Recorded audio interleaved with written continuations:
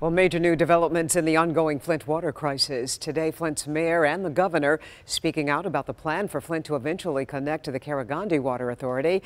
But not everyone is happy about this move. Let's get to consumer investigator Hank Winchester. He joins us now live. And Hank, the mayor doesn't seem to like this idea. She certainly doesn't, Carmen, speaking out today saying that she really has no choice moving forward. And as you will see, the plan that is set, well, it could affect water bills for all of us right here in Metro Detroit. Flint, the water crisis ongoing, the new plan will keep the city on the KWA pipeline. The mayor not happy about it, but financially her hands are tied. The contract too hard to break. The plan already in motion.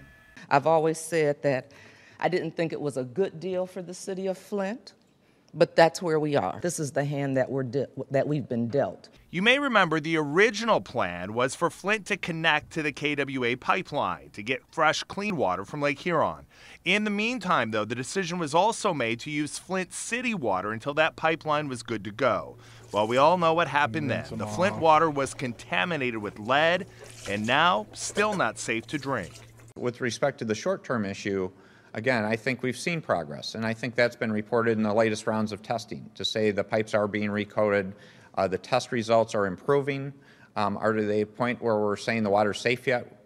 No. The water and pipes being treated, but at this point, those living in Flint still having to rely on filters or bottled water. And there's also this, the possibility that since Flint will eventually leave the Detroit water supply again, that we could all end up paying for it.